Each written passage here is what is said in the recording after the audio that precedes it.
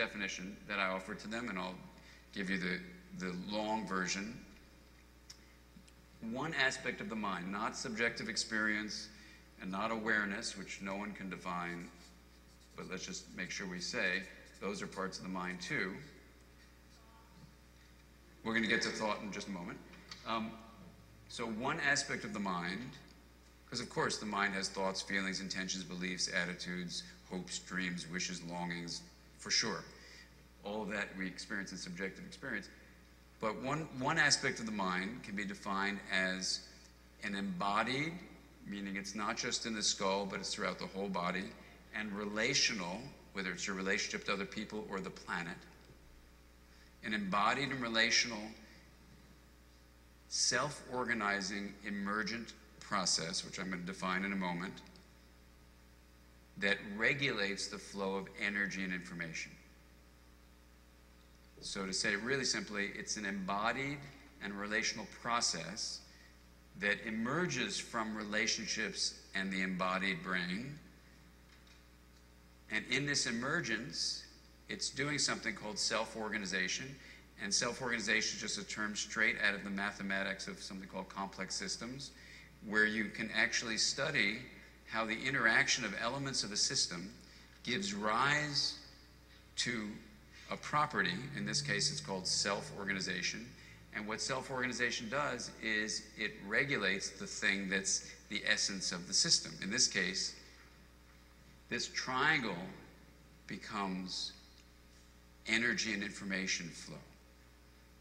Flow being defined as the movement across time. Energy we've defined, well, we haven't defined it, we've given examples. A physicist would say that energy is the capacity to do stuff, sometimes work, sometimes not. So basically this becomes a triangle of energy and information flow.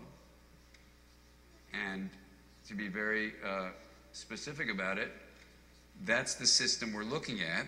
So a relationship is the sharing of that flow. The brain is the embodied mechanism of that flow. And arising in a self-organizational process is the mind. Now, this has huge implications, because once you say that the mind is regulatory, then you have some really incredible opportunities to do something intentionally to create a healthier mind.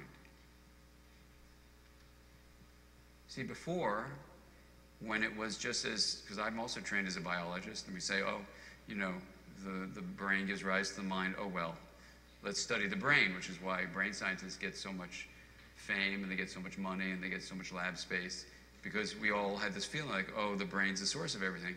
It's not that simple. And believe me, I get in lots of fights with brain scientists who don't like this thinking, because they want to think, you know, first of all, they want to think the brain is the whole thing, but also they want to think that you own your mind. But it's a very insular kind of way of picturing what mental life is. So we're saying it's an embodied and relational, with that being a huge term, relational. So it's not just with other people, it can be, as I said, with the planet. So an embodied and relational, and here's the key thing, it's a self-organizing, which has a whole science to it.